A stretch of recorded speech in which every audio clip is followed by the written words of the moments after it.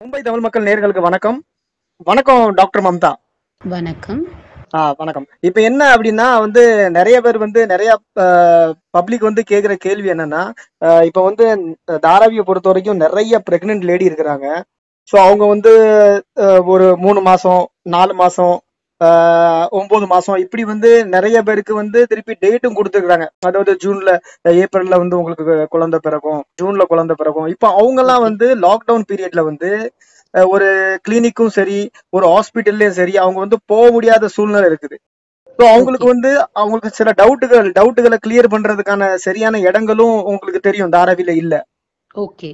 So இதனால ஒரு டாக்டரா இதை எப்படி ஹேண்டில் பண்ணணும்னு நீங்க சொன்னீங்கன்னா மக்களுக்கு ஒரு பிரயோஜனப்படுற விஷயமா இருக்கும். கண்டிப்பா. ஓகே. இப்போ COVID-19 ஒரு பேண்டமிக். ஸோ கவர்மெண்ட் லாக்டவுன் தவிர வேற ஏதோ ஆப்ஷனுமே இல்லை. இந்த மாதிரியான டைம்ல pregnancy health checkup obviously avoid பண்ண முடியாது. பட் ஆனா நிறைய ஆப்ஷன்ஸ் இருக்கு, நிறைய ஃபிளெக்சிபிள் ஆப்ஷன் இருக்கு. அது நம்ம அதை பத்தி டிஸ்கஸ் பண்ணலாம். எதுக்காக பிரெக்னன்சி டைம்ல செக்அப் இம்பார்ட்டன்ட்னா, மதர் அண்ட் பேபிக்கு ஹெல்த் ஸ்டேட்டஸ் அப்பதான் நம்ம அனலைஸ் பண்ண முடியும். பிரெக்னன்சி டைம்ல நிறைய காம்ப்ளிகேஷன்ஸ் வரும் பிகாஸ் ஆஃப் பிசியாலஜிக்கல் சேஞ்சஸ் சொல்லுவாங்க, ஹார்மோனல் சேஞ்சஸ், பேபி க்ரோத்க்கு. ஸோ அந்த காம்ப்ளிகேஷன்ஸை நம்ம ப்ராப்பரா டைம் டு டைம் செக்அப் பண்ணிட்டு வந்தா நம்ம தவிர்க்கலாம். ஸோ கண்டிப்பா செக்அப் இஸ் வெரி இம்பார்ட்டன்ட். இப்போ சிம்பிளா சொல்லணும்னா பிரெக்னன்சி பேஷண்ட் நம்ம 2 கேட்டகரியா பிரிச்சுக்கலாம். ஒரு கேட்டகரி பாத்தீங்கன்னா ஜஸ்ட் ரீசெண்டா before the lockdown R during the lockdown அவங்களோட பிரெக்னன்சி கன்ஃபார்மா இருந்துச்சுன்னா அந்த மாதிரியான பேஷண்ட் என்ன பண்ணணும். அண்ட் இன்னொரு கேட்டகரி பாத்தீங்கன்னா ஆல்ரெடி பிரெக்னென்ட் லைக் 4, 5, 6 months அந்த மாதிரி டியூ இருக்கவங்க, அந்த மாதிரியான பேஷண்ட்ஸை பத்தி நம்ம டிஸ்கஸ் பண்ணுவோம். ஃபர்ஸ்ட் கேட்டகரி பாத்தீங்கன்னா less than 12 weeks of pregnancy. அர்த்தம் என்னன்னா அவங்களுக்கு பீரியட் டேட்ல இருந்து 12 வாரத்துக்குள்ள பிரெக்னென்ட் பேஷண்ட். இன்னும் அவங்க யார்கிட்டையும் செக்அப் போகல, ஜஸ்ட் அவங்க யூரின் டெஸ்ட் பண்ணி பார்த்தாங்க, அதுல பாசிட்டிவ்ன்ட்டு வந்திருக்கு. அண்ட் இல்லைன்னா அவங்களுக்கு பிரெக்னன்சி சிம்டம்ஸ் வந்திருக்கலாம், ஏதோ வகையில அவங்களுக்கு கன்ஃபார்மா தெரியுது தட் தே ஆர் பிரெக்னென்ட். ஆனா இன்னும் அவங்க எங்கேயுமே ரெஜிஸ்டர் பண்ணல. ஸோ அந்த மாதிரியான பேஷண்ட் என்ன பண்ணலாம்னா, அவங்களுக்கு ஆல்ரெடி இந்த ஹாஸ்பிட்டல்ல தான் ரெஜிஸ்டர் பண்ணணும்னு ஒரு பிளான் இருந்துச்சுன்னா, ஒருத்தவங்களுக்கு ஒரு ஹாஸ்பிட்டல் கம்ஃபர்டபுளா இருக்கும், பக்கத்துல இருக்கிறது மாதிரி அந்த மாதிரி. ஸோ அந்த மாதிரி பேஷண்ட் என்ன பண்ணலாம்னா, பக்கத்துல இருக்க ஹாஸ்பிட்டல் இல்ல அவங்க பிளான் பண்ணியிருக்க ஹாஸ்பிட்டலுக்கு கால் பண்ணி அங்க உள்ள கைனகாலஜிஸ்ட்க நம்பர் ட்ரேஸ் பண்ணி கேட்டீங்கன்னா கிடைச்சிரும். கைனகாலஜிஸ்ட டைரக்டா டெலிகன்சல்டேஷன் மூலியமா, டெலிகன்சல்டேஷன் இப்போ ரீசெண்டா கவர்மெண்ட் அப்ரூவ் பண்ணியிருக்க பிளான், நீங்க டாக்டர்ஸை ஆடியோ இல்ல வீடியோ கால் மூலியமா கன்சல்ட் பண்ணிக்கலாம் because of this lockdown period.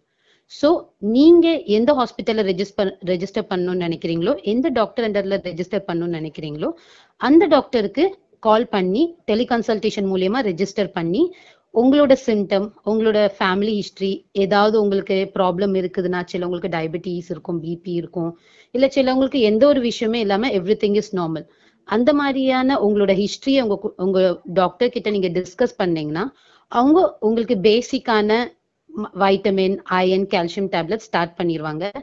Apart from that உங்களுக்கு 12 வாரத்துக்குள்ள இருக்க ஒரு பேஷண்ட்க்கு ஒரு ஸ்கேன் எடுக்க வேண்டியிருக்கும். அதுதான் உங்களுக்கு கைட்லைன்.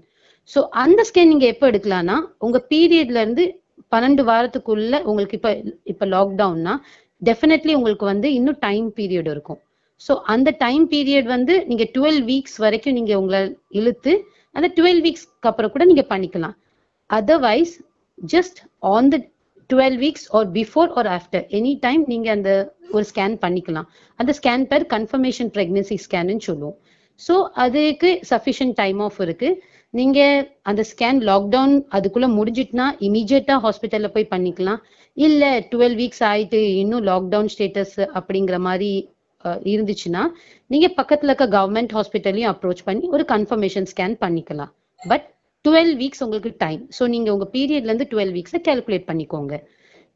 இன்கேஸ் அன்ரெஜிஸ்டர்டா இருந்தீங்கன்னா இமீடியட்டா இந்த மாதிரி டெலிகன்சல்டேஷன் பண்ணி நீங்க ரெஜிஸ்டர் பண்ணிக்கலாம். ஸோ இந்த மாதிரி ஃபிளெக்சிபிள் ஆப்ஷன்ஸ் உங்களுக்கு இருக்கு.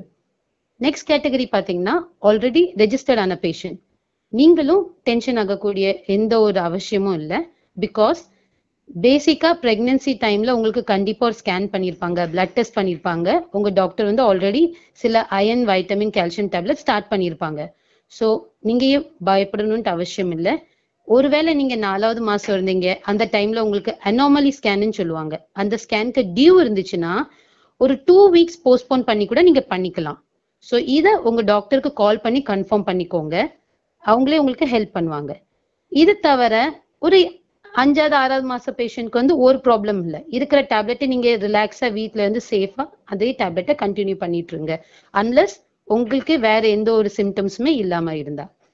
ஒருவேளை இன் பிட்வீன் கேப்ல உங்களுக்கு ஏதாவது சிம்டம்ஸ் லைக் ப்ளீடிங் இருக்குது, இல்லைன்னா அதிகபட்சம் வாமிட்டிங் இருக்குது, இல்லைன்னா கை கால் அதிகமா வீக்கம் இருக்குதுன்னா நீங்களும் அதை அவாய்ட் பண்ணாம கண்டிப்பா உங்களோட டாக்டருக்கு ஃபோன் மூலியமா கன்சல்ட் பண்ணி நீங்க அந்த வாய்ப்பை பெற்றுக்கலாம். பிகாஸ் இந்த மாதிரி லாக்டவுன் பீரியட்ல கண்டிப்பா every doctor will help you via teleconsultation.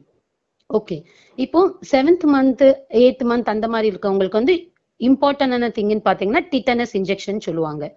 ஒருவேளை நீங்க ஒரு டிட்டனஸ் இன்ஜெக்ஷன் எடுத்துட்டீங்க, இன்னொன்னு எடுக்காம இருக்கீங்கன்னா பயப்பட வேண்டாம். இன்னொன்னு ஒன்ஸ் லாக்டவுன் பினிஷஸ் அந்த மாதிரி டைம் இல்ல பிரெக்னன்சி டைம், டெலிவரி டைம்ல கூட நீங்க அதை போட்டுக்கலாம். ஸோ பயம் இல்லை. அடுத்த கேட்டகரி பாத்தீங்கன்னா, ஐயோ நான் ஒரு டிட்டனஸ் இன்ஜெக்ஷன் கூட எடுக்கல, எனக்கான 7th 8th மந்த் ஆயிட்டு அப்படின்னு நினைச்சீங்கன்னா நீங்களும் பயப்பட வேண்டாம். உங்களுக்கு டெலிவரி டைம்ல அவங்க அதுக்கு ஏத்த மாதிரி மேனேஜ் பண்ணி அந்த இன்ஜெக்ஷன்ஸ் கொடுத்துருவாங்க. ஸோ இப்போ நீங்க என்ன பண்ணணும்னா, ஏதாவது எமர்ஜென்சி இன்ஜெக்ஷன், ஏதாவது எமர்ஜென்சி சிம்டம்ஸ் இருந்தா மட்டும் உங்க டாக்டரை கால் பண்ணி நீங்க கன்சல்ட் பண்ணிக்கலாம். சார் இந்த மாதிரி இருக்கு, எங்களுக்கு வர முடியல, ஸோ நாங்க என்ன பண்ணலாம் அப்படின்ட்டு. எந்த ஒரு ப்ராப்ளமே இல்லைன்னா இருக்கிற டேப்லெட்டை டாக்டர்கிட்ட அப்டேட் பண்ணிட்டு அதே கண்டினியூ பண்ணுங்க. வெளியே அதிகமா போக வேண்டாம். ஏதாவது அவுட் சைடர்ஸ் யாராவது இருந்தாங்கன்னா அவங்க கிட்ட அதிகமா கான்டாக்ட் வேண்டாம். நல்லா சாப்பிட்டுக்கிட்டே வயிறு ஃபுல்லா இருங்க, வெளியே எங்கேயும் சுத்த வேண்டாம். Enjoy your pregnancy. அண்ட் இது தவிர உங்களுக்கு வேற ஏதாச்சும் டவுட் இருந்துச்சுன்னா நீங்க கமெண்ட் பாக்ஸ்ல போட்டுருங்க. தேங்க்யூ. Thank you doctor. ஓகே.